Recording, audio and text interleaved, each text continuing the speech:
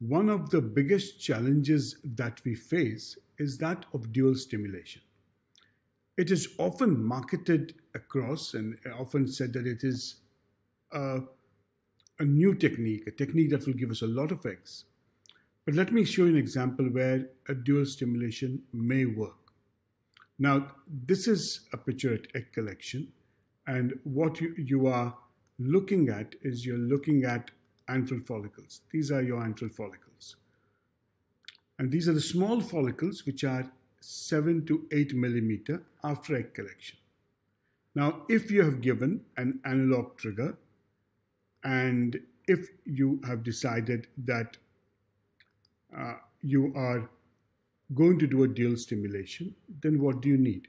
You need these antral follicles that can help you to decide whether you can stimulate the ovary.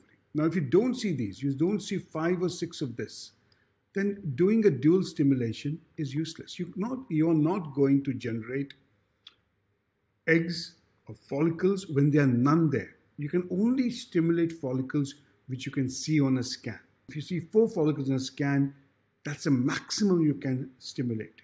So when you decide to do dual stimulation, be careful. See how many follicles are present, and provided you're given an analog trigger, you can do dual stimulation. And in those cases, it works.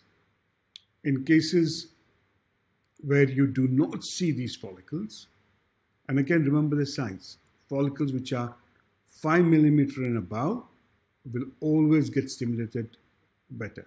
These follicles, which are much smaller, stimulate less and may not grow at all. One, because they're just too small and they are more resistant to stimulation. Thank you.